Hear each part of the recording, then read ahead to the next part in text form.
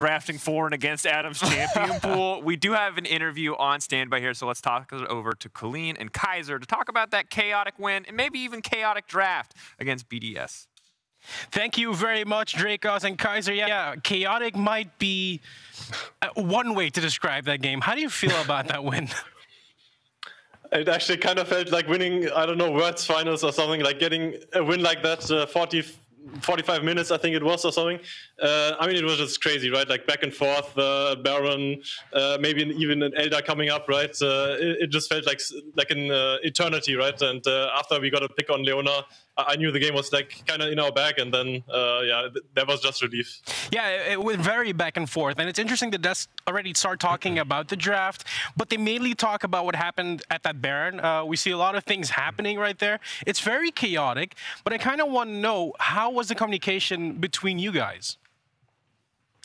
I mean, the communication coming up to the Baron, I think it was kind of rough for us because we don't have that much to engage, right? And to keep the Xin Zhao out of the pit was pretty hard for us because we only kind of rely on my hook, right? And if he dodges that, like, he's free to do whatever he wants for like the next 8-10 seconds, right?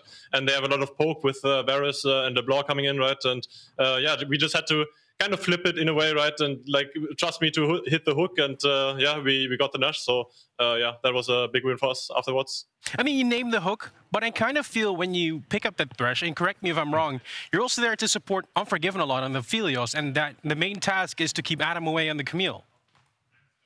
I mean, for sure. I think the Camille was still annoying for us, right? Like, they played some fights really well, and like the Camille just dove in really deep. But since he had no flash, like, he could never dodge my hook if he actually went too deep. And we really kind of after the mid game, after we got caught a few times, we like developed this game plan that we just like kill the Camille when she like ints or like when she goes too deep because she can't get out, right? Yeah. Since she has no flash, and she had GA after some time, but I think GA usually doesn't really help you if you go too deep because you will just die again, right? And after we developed that game plan, I think it was a lot easier for us to play team fights. And yeah, like Camille was not as useful in the late game anymore because Victor and Afield just kept scaling and just kept one-shotting her. Yeah, I think you had a lot of options with the comp you drafted here. Now, I do want to focus a bit more on Unforgiven. He's one of the rookies we've been talking about a lot. It's a rookie that has been showing a lot of promising things. How's it for you as his direct lane buddy on his performance these first 4 weeks? I mean, I think he developed really great, actually. Like, at the start, we had some like troubles with like wave control or like moving, for example, or not being too greedy. I think that's like stuff that every ERL ADC kind of has troubles dealing with, especially because he always plays strong side, I think, on his team. So coming like into Mad Lions, which traditionally only played weak side bot lane, right? It was a bit different for him for sure, but I think we taught him well, and I think he also like adapted really well, and I think we could see that like he's just a really strong player, right? Like individually, like he's performing in team fights, he's performing in laning phase. For example, today as well, like he got a solo kill on Xmati, right? Which like kind of kept us in the game. So yeah, I'm really happy with his performance. I think he's a really great guy as well. So there's not really anything to complain about with him. It's all good to hear all these things about Forgiven, about his performance and all that stuff. But I need to give it to you, Kaiser.